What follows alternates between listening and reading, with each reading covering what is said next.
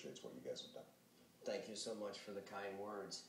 And I don't know if people are very familiar with the work you've done with the Recovery Act, but I know firsthand from the rank and file cops on the street what you've done for law enforcement on the local and state level. Well, I appreciate this. I think this has been sort of an untold story.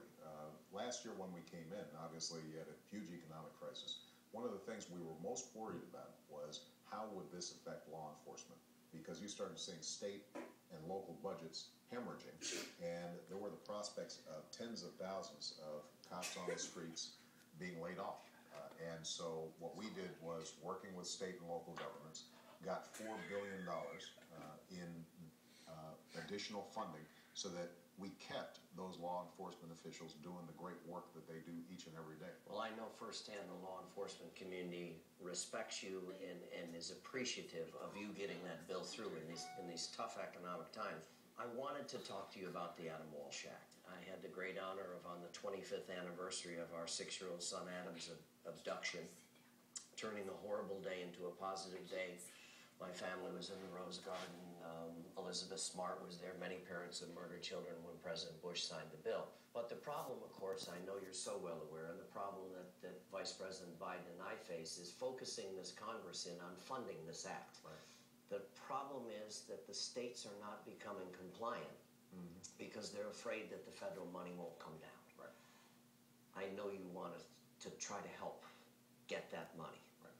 As a father, I can't thank you enough for what you did in memory of Adam. We have increased funding for the Adam Walsh Act by 23%.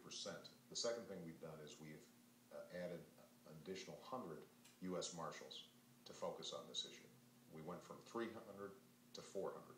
The problem, as you well know, is you've got 150,000 sex offenders out there that these U.S. Marshals have to chase down.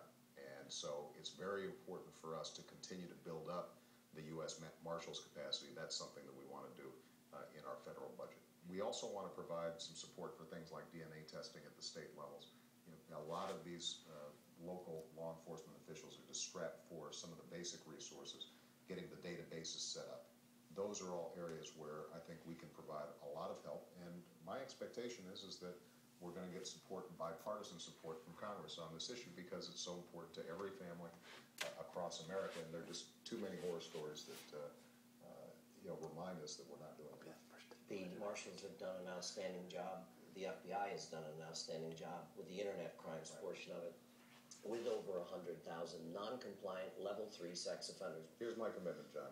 We are going to do everything in our power, as long as I'm in the White House, and as long as I'm the father of 2 girls, to make sure that we're providing the states the support that they need to make this happen.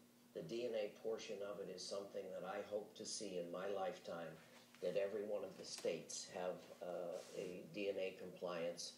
And now we have 18 states who are taking DNA upon arrest. England has done it for years. Right. It's no different than fingerprinting or a booking photo. Since those states have been doing it, it has cleared 200 people that are innocent from jail. I think that this is something this country has to deal with. It's the right thing to do. And then, as you well know, John, this is where the national registry becomes so important. Making sure that not only are we getting these DNA tests done state by state, but then nationally, everybody's talking to each other.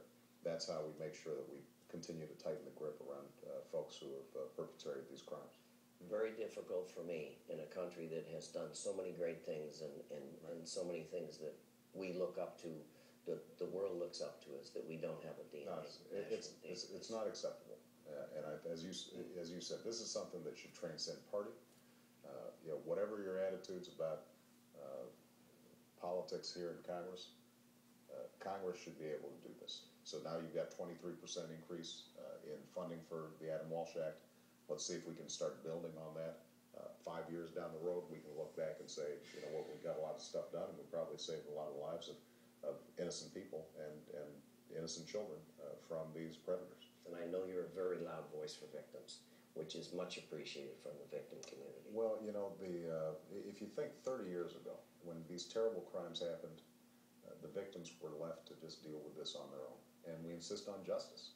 That's what people need more than anything, so that they can stop feeling like victims and they feel like they've got some power. And I think your show helps people to do that, and so we want to build on that. But we also want to make sure that some of the crimes that have been taking place of late, financial crimes, in the area of mortgage fraud, for example. I just talked to the attorney generals there.